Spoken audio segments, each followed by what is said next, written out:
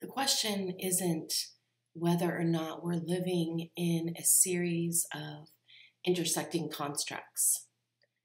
We are living within a construct as long as there's a narrative story that accompanies what we experience as reality. So if we remove the question of is there a construct, and instead we bring ourselves into awareness of what is the construct that we find ourselves in, or what we sometimes think of as the water we swim in. Have you seen the illustration of the two fishes, where one fish is jumping out of the water and the other fish is following them, and the one fish is saying to the other fish, "Look, quick, that's the stuff I've been telling you about." It's the water. And if we don't know we're in the water, then we don't know the nature of water. Neither do we know how to respect water. So the not knowing where we are and the pressures created upon that construct by forces outside of our own family creates it so that we're largely unaware of the construct, which is sort of how the construct is designed so that you don't know that you're in it.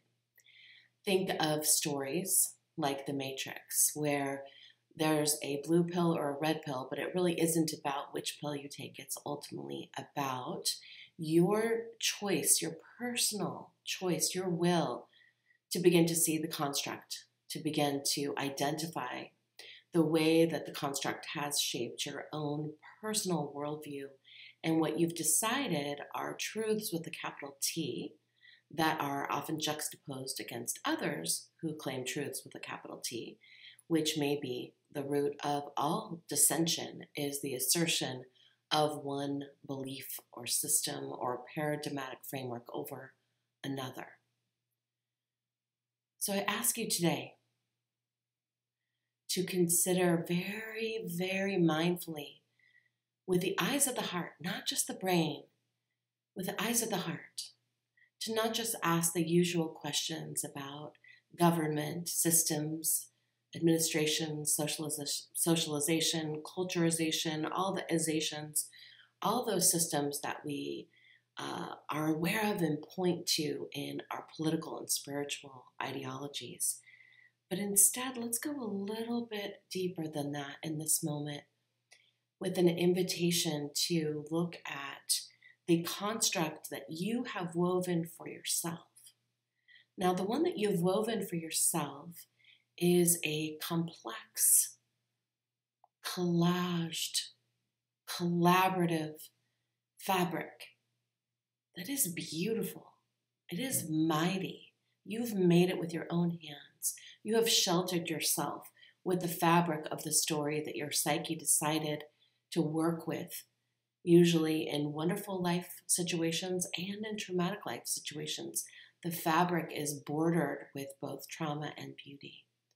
But inside of that border of trauma and beauty, there's a whole way that you show up as you to others. That's a whole thing. But that you show up as you for you.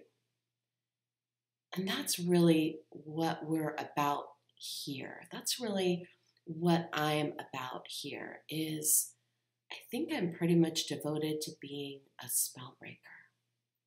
But what I've noticed is that until the individual begins to identify their own construct, in other words, the spells they've placed upon themselves, allowed others to place on them, and then the unintended ones that just survival and the basic hierarchy of needs imposes upon us, until we've gotten a look at that fabric, then the capacity for us to identify other constructs can be really challenging. We simply can't see it because we're looking through the lens of our own constructs.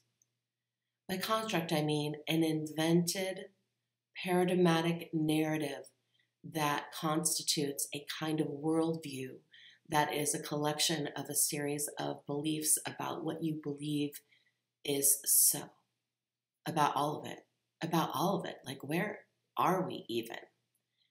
In the story of The Matrix, there are these two realities. There's the one that everybody's in for the most part, except those who have gotten out And in that one, they don't know that they're there. And then there's the one where the people have gotten out and they're trying to help others get out and then take a look at what that other place is and see if others want to get out. But there's always this underlying story, isn't there, of the question of whether or not someone really wants to get out. And I believe that that story of whether or not we want to get out is the premise for the idea of whether or not we can actually get in. And what I mean by in is into you, where you are an active co-creator with the construct, which is your own identity. You get to choose how that works out. But unless you know that you do, and unless you know that there's not just a preset of who you are, but that actually you could shape that by choice, then it can be challenging because you don't even know it exists. But now you know it exists because either I've just told you or someone else has, or you discovered it for yourself in your art, or hopefully some combination of a series of interconnected wake-ups has led you to a moment where you're like, hey, wait, there's more to me here than I thought, and how am I going to get to it?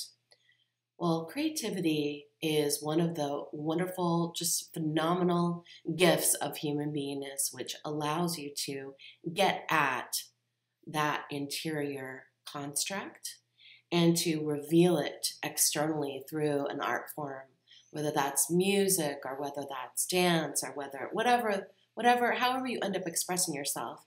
It ends up being expressed in an external way from this internal shaped reality. And when you get a look at it, then you can say, oh, wow, that was inside of me. What else is there? So art and being creatives allows us to identify the often hidden constructs, to get a look at them, and then by choice to reshape with our hands, with our minds, with our hearts, what's possible. So dear ones, today the invitation is and always is, can we be a conscious, caring, compassionate community who can be together identifying invisible constructs and begin to create constructions that are not only imaginative and mythological, but that actually feel good to us to be inside of.